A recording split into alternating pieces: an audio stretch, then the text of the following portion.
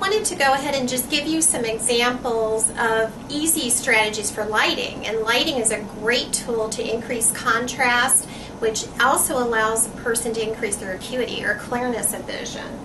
So one example is the under-counter strip light. That's a simple item that can be picked up at Walmart.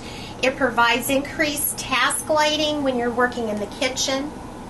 Another example, and this is one of those items that you can purchase through some of the product catalogs, is it's called a Big Eye lamp. It's on a gooseneck. It has a high intensity 40-watt light bulb, but it also has a 2x lens for magnification, and then a booster lens, 3x, so the two together give you about a 5x magnification.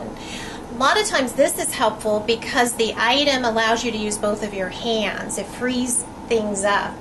And you can position the gooseneck around, plus have the added light. So those are a couple examples of adding some extra light, task lighting to help. Another example another example that helps with using contrast is that black and white cutting board that we talked about earlier.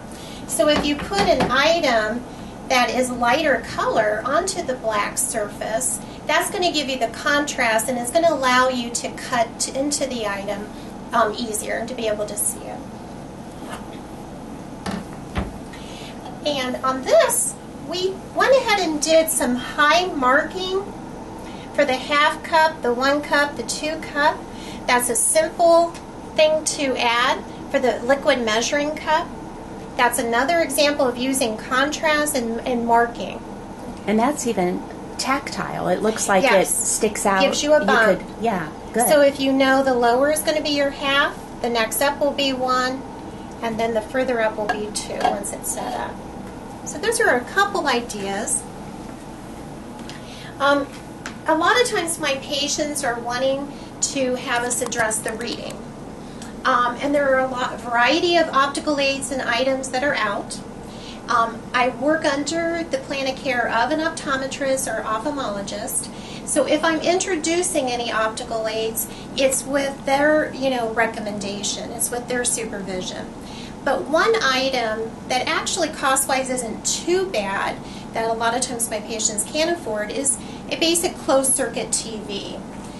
This is actually a regular television that the item has been set up with. It's almost like a little mouse. And this is called a MaxAid. And what it does is it increases the print size. It's got like a little camera underneath. And it increases the print size, so when you scroll across, you're able to then read the print. And it also changes the contrast. So the first one was like a negative contrast. And then this is just maybe a little bit of a sharper white background. And for everyone, it's going to be different, what works best for them. And this will actually even go up a little bit. So that could be used to read your mail, yes, to read a newspaper, to read a recipe. Right, and we usually recommend with these type of devices, because it is time consuming and there's a lot of energy that goes into it, that it's going to be more short reading, task reading. Okay. Reading the newspaper, a lot of times if there's certain articles you like to read, then yes. But if it's reading the whole newspaper, it might be a bit cumbersome and difficult. So we would make recommendations of alternative resources for that. Okay. And then I just put a variety of some different things that a lot of times our patients are not aware of or don't even think, just to give an example of adaptive equipment and optical aids. Kind of going back to, we talked about increasing contrast so that our individuals can see things a little bit sharper, a little bit brighter.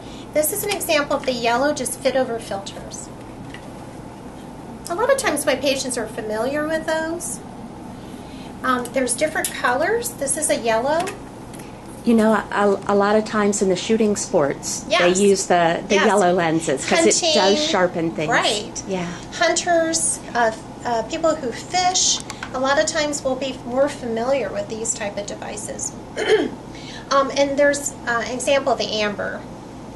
So what this does is it increases the contrast, but it also reduces the glare, because frequently with the individual who has low vision, it's a combination. You know, if there's too much glare coming into the window, it reduces their vision. So you want to cut the glare down, but not get rid of the contrast. And a lot of times by adding the colored filters, that allows that to happen, whether it's inside the home or outside, when the individual might be mowing their yard, gardening, or driving. There are talking devices. It's 3:39 p.m. Talking watches, talking clocks, there's liquid level indicators that tell you when you're filling up a cup that it's coming up to the edge of the cup. There's all sorts of auditory devices and adaptive equipment.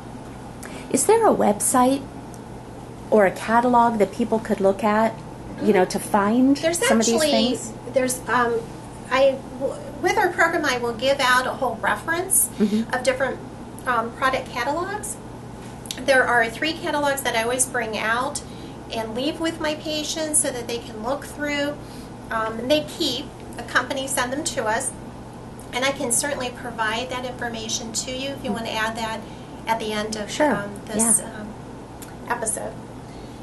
We talked about the sock locks. Those are the little clip-ons so that you don't disorganize your black, brown, navy socks. Threading a needle is frequently something that my patients will tell me they no longer can do. This is actually a needle threader. The spool of thread goes here, and then it gets wrapped around. The little pedal will push the thread through the eye of the needle. You pull the needle out. So there's just just a variety of things. And it's going to be contingent on the person and what their needs are. Okay. A lot of times my patients are all about, can I get a magnifier? And, you know, we don't prescribe optical aids, but we can provide training for optical aids. So depending on what the ophthalmologist or optometrist is recommending, we will bring out some of the magnifiers and devices and provide training so that they can become more efficient with using. But so that's not only a magnifier, that's got a light in it. Yeah, so you got the best of everything. It's an LED light, and this particular magnifier would stand on the paper. Okay. This one is a handheld with an LED light, and again, it would not stand on the paper, but it's going to come up off the page. And again, depending on the amount of magnification, what's going on with the person's vision, placement of this will vary. But this is portable, so it's nice for our patients to be able to take something out or put in, you know, their pocketbook, or throw in the glove compartment if they're going out to dinner or going to church, and they can take the magnifier with them. So it's good to have something for home. It's good to have something that is portable. Okay. You know, we talked about, you know, a variety of things, but some of the simple strategies are just making things bigger. Okay. So an example of a large print check register. You can purchase these through the product catalogs. Our print shop here at the hospital makes them, and so frequently I will issue out some for our patients if it's appropriate. But to give you an example, the top line is in small print with a regular pen. The other line is in bolder print with a Sharpie marker. Okay, so using black on white, making things bigger, those are all simple strategies that can be provided to allow the individual to use their vision as effectively as possible. A large print telephone and address book.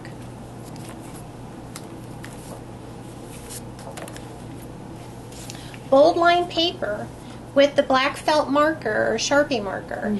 That allows the patient to be able to see line placement. Frequently they will say, when I write a note or a list, I'm all over the place because it's hard to coordinate that eye-hand coordination. So sometimes using strategies like this will allow them to be able to complete required writing better. And then this is just one last example of making things bigger. Wow. Our print shop makes up the large print calendars. and we will issue these out to our patients. And again, what this does is it allows them to not have to struggle with being able to see, okay?